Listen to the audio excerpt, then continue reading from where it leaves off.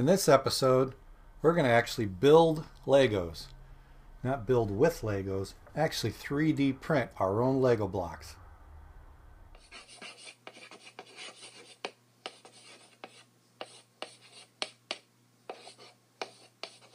Now, I studied 3D printing or read as much as I could long before I ever got my first 3D printer.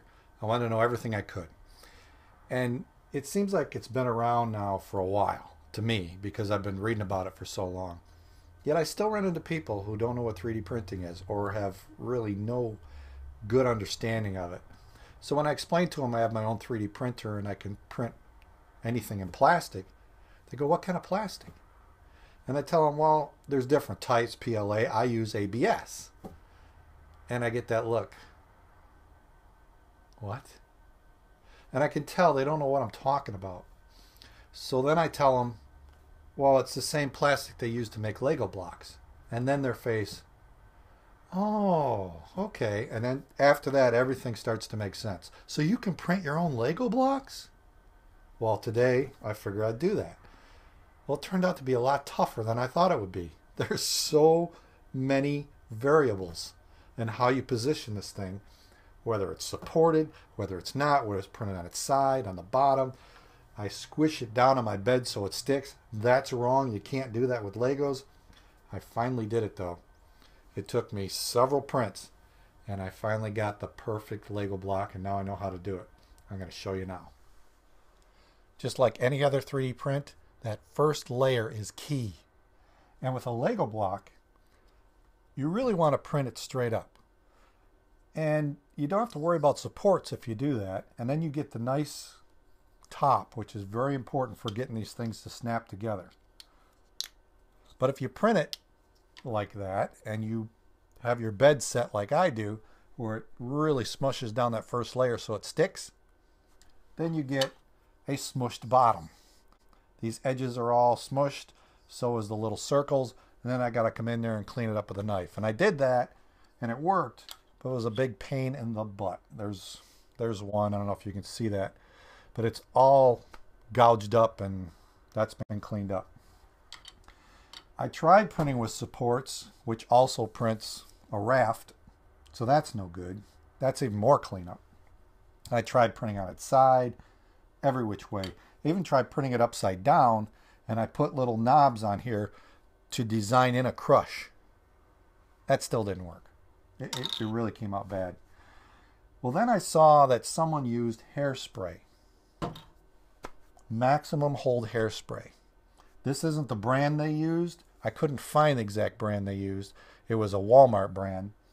And they showed that they were getting incredible adhesion by using hairspray, this maximum hold. So I tried that. I adjusted my height of my bed so the plastic was just barely laying down and not smushing at all. And it looked really good and it was sticking. But then when I pulled it off the bed, I noticed that the edges had all lifted. It didn't hold it. In fact, this whole side of the Lego block warped up because it didn't hold it. So that told me that this hairspray, and I got a different one, this hairspray, which is also an extra strong hold, neither one worked. And what you do is you spray it on the bed, just like instead of glue, you put the hairspray and then run your print. So this is the glue that comes with the Davinci. It's Uhu. I found that's not as good as this. This Avery glue stick. You want washable glue so you can wash it off the bed. But this stuff sticks really well and I get good results. So I tried this with my settings way up. And that's when I got my good brick. No warping, no smush.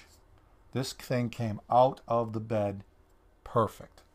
And it snaps right on, because a lot of these have a good top, just a crappy bottom. But it snaps right on tight. No gaps, no warp. In all different positions. So that's the key to printing this thing. Now let me show you what I mean by barely laying down plastic. because I've showed in the past how I like to squish the plastic down.